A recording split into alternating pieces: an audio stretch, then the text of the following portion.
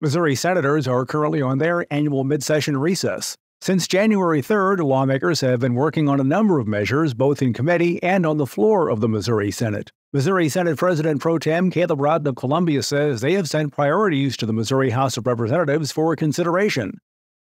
IP reform, which we got done earlier this year, pretty large public safety package that's over in the House, our rural jobs bill. There were a number of other things that we worked on, a number of third reads that we got over to the House.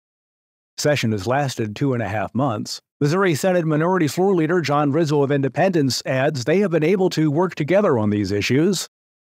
I'm glad to see that it's kind of progressed to where we were able to find a compromise on an education bill this year where everybody can find something they don't like in it, which is usually a good sign that there was a pretty good compromise. So far, the Missouri Senate has sent 10 bills and 2 joint resolutions to the Missouri House of Representatives, with no legislation yet sent to the governor for his signature. Reporting from the state capitol, I'm Dean Morgan.